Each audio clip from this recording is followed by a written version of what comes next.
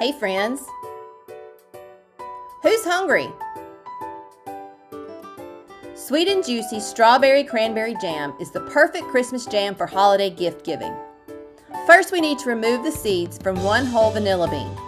Lay the bean flat on a cutting board and carefully run the tip of a sharp knife down the center. Spread the two sides of the bean out flat, then using the dull edge of the knife, gently scrape away the seeds from the inside of the pod. Set both the vanilla bean and the seeds aside for later. In a blender or food processor, combine 3 cups of whole cranberries with 3 cups of sliced strawberries and 1/4 cup of lemon juice. Pulse the berries until they are broken down but still slightly chunky. Transfer the puree to a large stock pot, then add the vanilla bean seeds, the vanilla bean pod, 1/4 teaspoon of ground cinnamon, 1/4 teaspoon of ground nutmeg, and 1 tablespoon of unsalted butter. The butter prevents foam from forming on the surface of the jam while it cooks. Bring the mixture to a full rolling boil. Full rolling boil means the mixture does not stop boiling once you stir it. Once it comes to a boil, use 2½ cups of white sugar and return the mixture to a rolling boil again. Boil for 1 minute, stirring constantly until the sugar is dissolved and the jam is thickened. Remove the pot from the heat and skim off any foam.